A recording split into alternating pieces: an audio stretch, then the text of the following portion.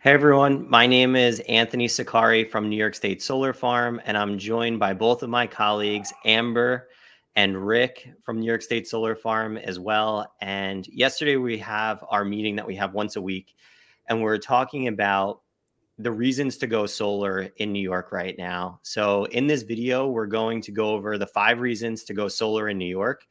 But as we were going through these reasons, I was mentioning to Rick and Amber that there's probably like 10 reasons to go solar, but we'll stick with 5. We might go over. And just to give you a little bit of a background on what we do, we are New York State Solar Farm. We're residential solar installers here in the Hudson Valley. We go basically from Rockland County all the way up to where you live, Amber.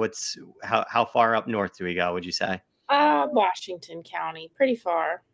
And we stretch across the state. We do residential batteries, as well as solar PV, rooftops and ground mounts, as well as small commercial solar projects. So that's a little bit about us, but now we'll jump into the reasons to go solar. And I think the first reason that we have was the NYSERDA loan. So I don't know if you want to kick things off with the NYSERDA loan, Amber. And also we made a video last week about the NYSERDA loan, which I'll link below as well. Sure. Yeah. The video from last week definitely goes into more detail on the loan, but it's a 3.49% state funded loan. There's absolutely no hidden fees with that. So it is the lowest cost of financing that you could get just about anywhere right now. Most, loans, if they have a rate that low, they're going to have baked in a bunch of hidden fees. This loan has no fees. It does have a $150 application fee that we cover. But it's a 3.49% loan with 5, 10, or 15-year terms. And as far as we're concerned, it's the absolute best way to finance a solar project right now. Absolutely. Was there anything you would add to that, Rick? Yeah, the 3.49 is available for most people, but if you're not eligible for the 3.49, you're not in one of those areas. Right. The highest it could go would be 6.9. So it's still a great loan in today's environment. Awesome. And number 2, I threw this one in after we talked yesterday, but I believe it's a really big one, and that's net metering. This is a huge one in New York, mostly because in California, they're on NEM 3, which means they don't have a really good value for net metering. Hawaii has no net metering. And in New York, we have the benefit of net metering. What is net metering? When you have solar on your home and your solar produces more power than the home is using, that power goes back to the utility company and you're credited for the same rate that you're buying that energy for. So let's just say you're buying a kilowatt hour from Central Hudson or Con Edison for 24 cents a kilowatt hour. When you send that kilowatt hour back to the grid, you're getting the same credit back of 24 cents, and that rolls over to the next month. So having net metering is a huge benefit, and it's great for overproducing in the summertime and carrying those credits over to the winter time when you need them. Rick, would you add anything to that? Nothing except for the fact that there's no monetary value to the kilowatt hour. It's strictly the unit of electricity that is generated. So there's no value to the kilowatt hour. It's the actual kilowatt hour generated on your roof, and you get 100% credit for those kilowatt hours. That's a good point, because a lot of times people ask, can I get a check at the end of the year if I overproduce? And that's just not the way it is. It rolls over into the following month. Correct. All right. The next one that we have is the NYSERDA megawatt block. And right now we're at 0.20 cents on that megawatt block. And Rick, do you want to touch on what the megawatt block is? Yeah. So one of the 3 incentives that are available in New York State is called the NYSERDA grant. The NYSERDA grant is literally free money that is offered from the state to help you reduce your out-of-pocket to go solar. It is funded, as you can see, in different tranches, and they have different amounts throughout the year. When one tranche is exhausted, hopefully we get another one. We just had a refunding of that grant. And again, like I said, this is free money that is a check written from the state to your installer on your behalf to reduce your out-of-pocket. Everybody gets something that goes solar. They incentivize the more efficient systems more, and it is a great, great incentive to help people pay for a part of their solar when they go in New York State. And I think right now in the upstate region of the megawatt block residential, we're at 20 cents. So roughly on a 10 kW system, would you say that's our average size right now? So yeah, that's $2,000. That's a beautiful thing. Yeah, so $2,000 back for that NYSERDA megawatt, that NYSERDA grant, which you can go on their website, and it's a first come, first serve basis. So they just replenished this last tier of funding. And after this is gone, I think we're pretty confident in saying this is the last funding round that we'll have from NYSERDA. Okay.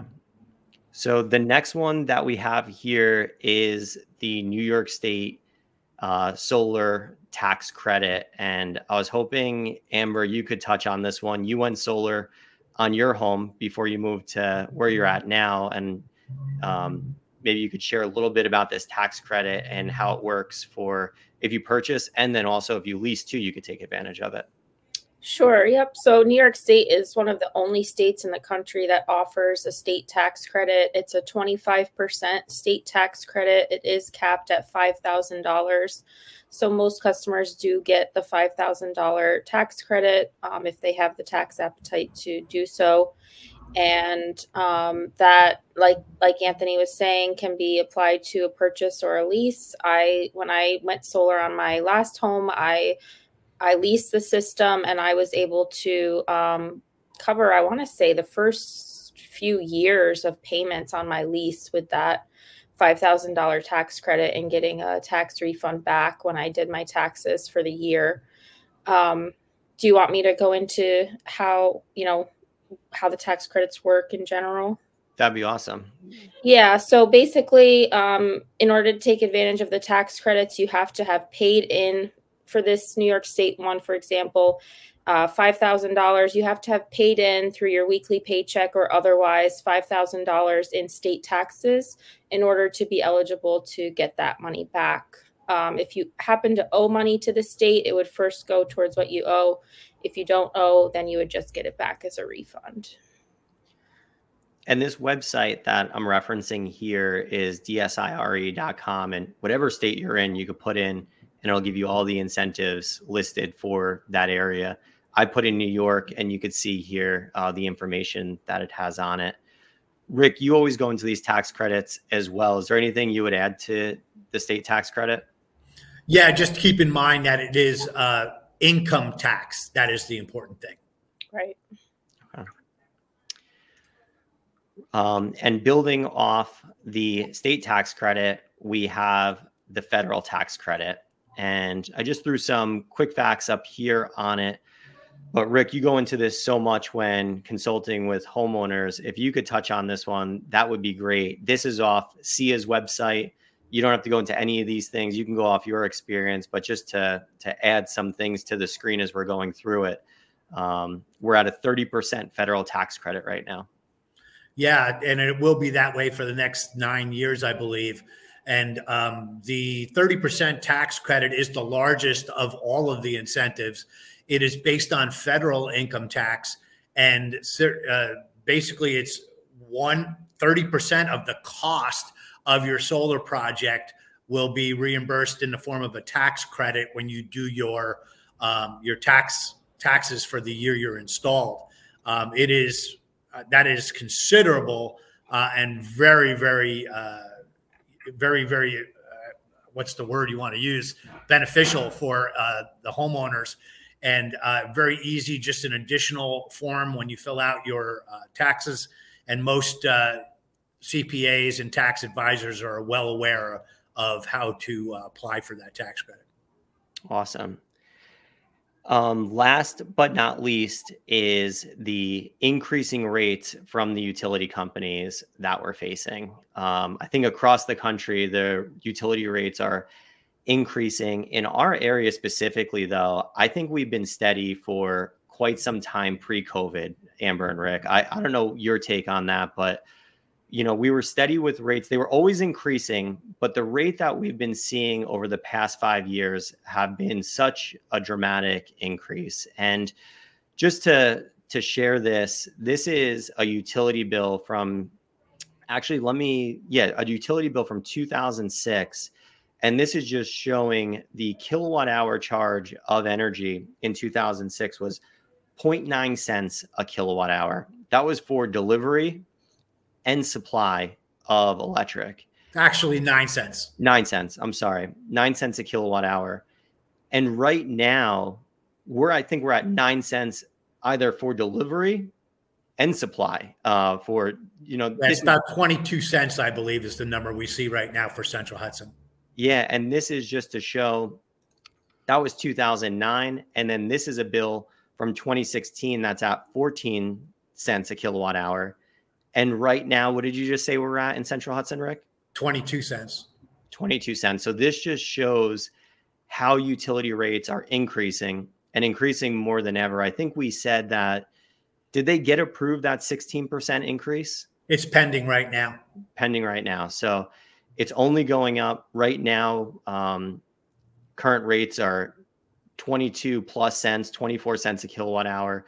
So this is just showing how those rates are increasing. These are actual utility bills that we're sharing here. So I just thought it'd be helpful to show those. And those are our reasons to go solar in New York right now. I'm not sure if we did 5 or more, but if you want more information on going solar for your home, you could visit us at buysolarlocal.com. Thanks so much.